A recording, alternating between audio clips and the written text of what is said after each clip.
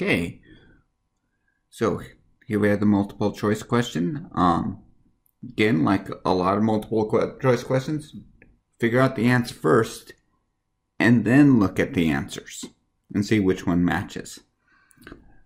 So here we have a case of an epoxide, and we're treating it with an organolithium. The organolithium you can think of as basically a carbanion nucleophile. And it's going to, since it's a basic nucleophile, it's going to attack the less hindered side. And so we have two sides that it could attack. They're equally substituted, but A is less hindered because the methyl group is less bulky than an isopropyl group. And when you're looking at hindrance, you're really looking at the carbons closest to the site you're going to attack.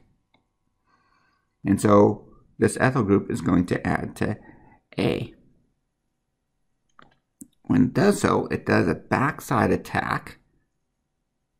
So there's the new ethyl group. And that forces, this wedge was going to the left, now it's going to the right. And that breaks open the epoxide.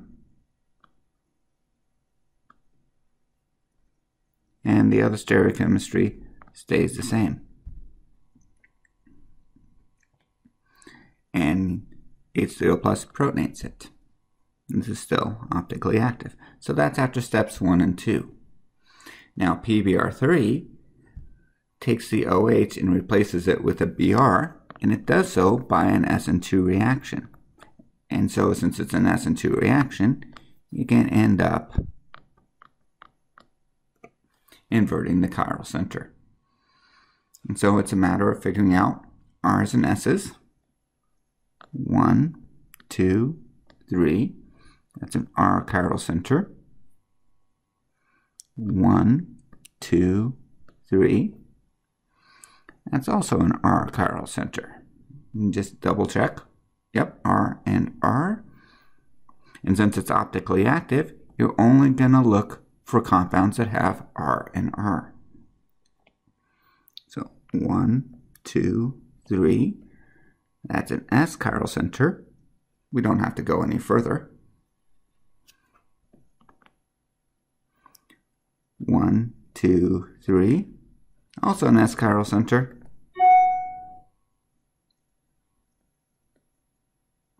1, 2, 3. That's an R chiral center. 1, 2, 3. It's also an R chiral center. So far that's definitely a possibility. It's got the right connectivity. And 1, 2, 3. R chiral center. 1, 2, 3. That's an S chiral center. So C is the correct answer.